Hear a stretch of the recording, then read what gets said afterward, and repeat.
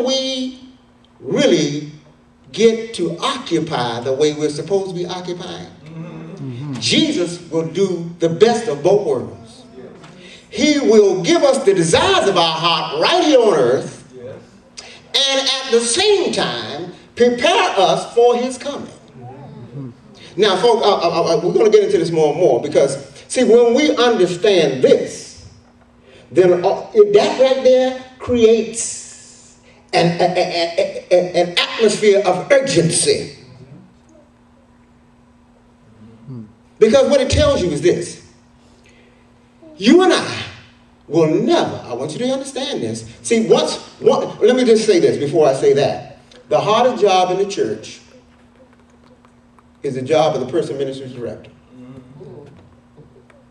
Because the person ministries director job is to get everybody, I said everybody, in the church doing the work that God has called us to do. Really, in this room sits a lot of power. Power that has yet been untapped. Because when the laity, as we so call it, when the members of the church, I call them ministers. We have different ministries, and we're going to see that more and more as we get into this. When the laity gets involved in ministry, we're going home, folks. And you have the job to get the laity involved.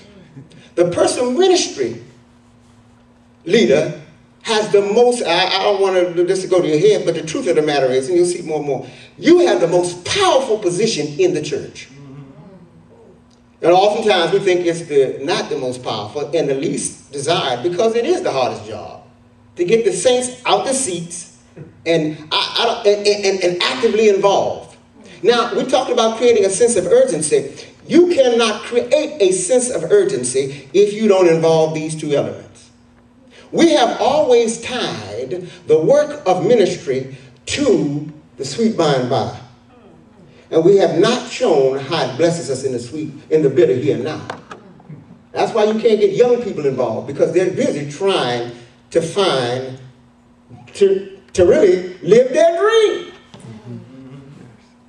You know, they say, well, yes, good, but right now I'm trying to get ahead. I want to realize the desires of my heart. See, the devil hates this scripture, because I know when I first said it, they said, well, what does that have to do with personal ministries? It has everything to do with it. Because it shows us the power of personal ministry. It tells you you will never get the desires of your heart unless you get involved in it.